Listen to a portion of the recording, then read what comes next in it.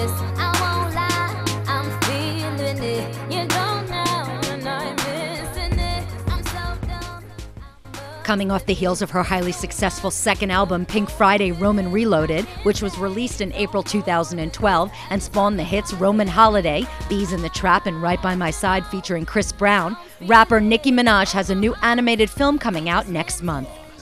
Ice Age 4 Continental Drift opens July 13th, and Minaj voices the character Steffi, a cutesy woolly mammoth.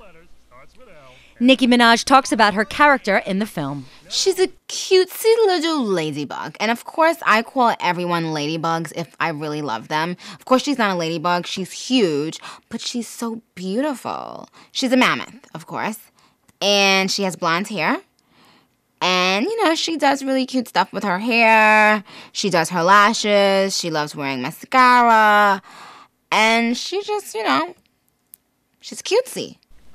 Nicki says she drew upon her acting training for her role in the movie, but she also uses that training for her music and in the studio. I've been fortunate enough to continue my acting teachings even with my music. So even when I'm not acting, I'm still kind of utilizing all my acting training in my music.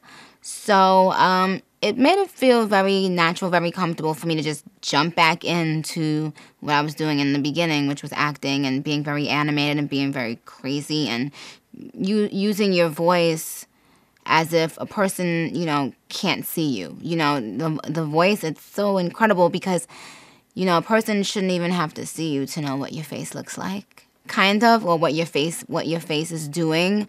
And it's kind of an exercise because I do it in rap. Like, I practice that when I'm in the recording studio as well, doing an album or doing a feature.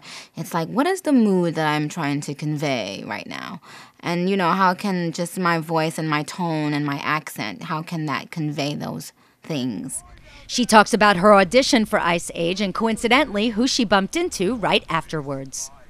When my first audition, I walked across the lot, and there Drake was, and he had already gotten the gig, and I was telling him how much I hated him, and he was like, what, yeah, I didn't even have to audition, they just gave me the role, like, he was just, like, completely rubbing it in my face, pause, and so, I asked him, I said, what are you? And he's like, a mammoth, and I was like, like, cracking up laughing. I'm like, definitely if I'm in the movie, I would be like some real cute little spicy thing.